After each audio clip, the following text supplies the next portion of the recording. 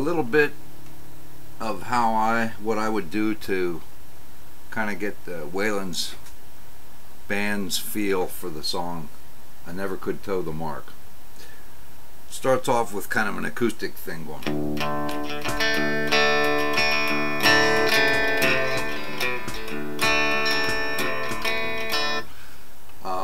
So I guess if I was going to start the song in a band as being the one electric guitar, I'd probably give it something like that.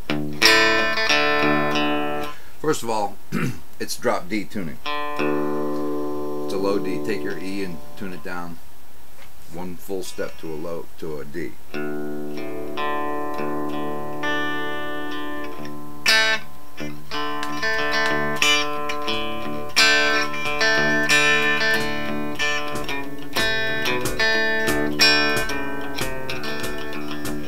After you do that a couple times, then it was.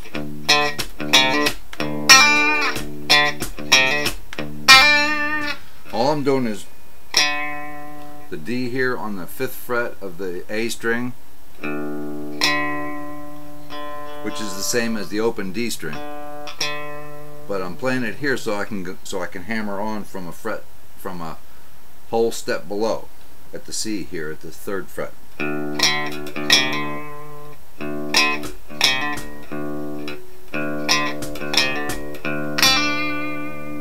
And then I'm just hammering on from a C to a D here. Now every now and then what you'll hear on the record is it's the double stop. So it's the 5th fret of the G and the B string to the 7th fret of the G and the B string.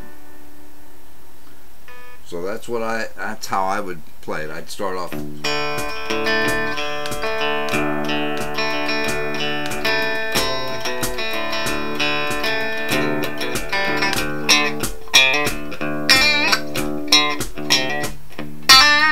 You gotta have something stomping that bass drum.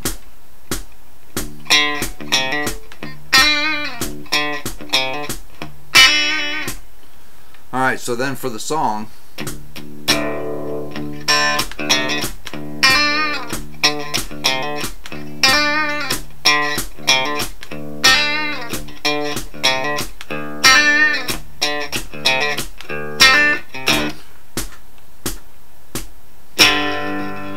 that's a G, and since you're dropped down to a drop D tuning, you have to play the 5th fret of the E string to get a G note.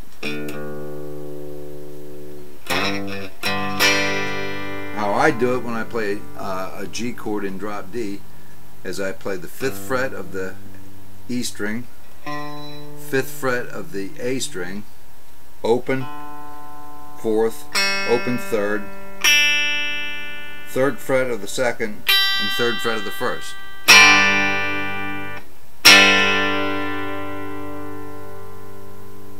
So, getting back to the song, once I would go to that chord, 2, 3, 4.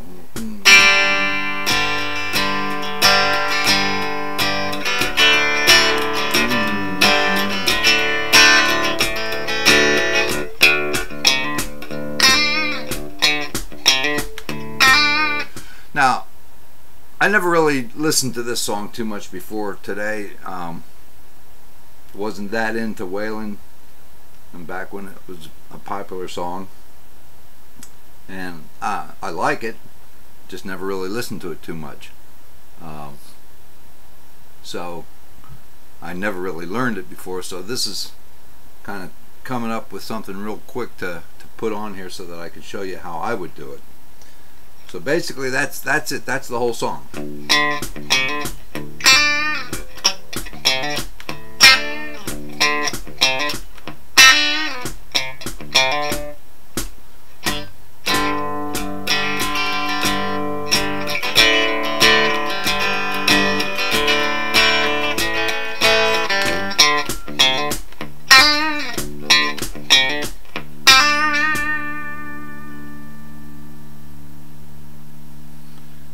And basically playing around with that basic theme is what I would do to try to cop that song.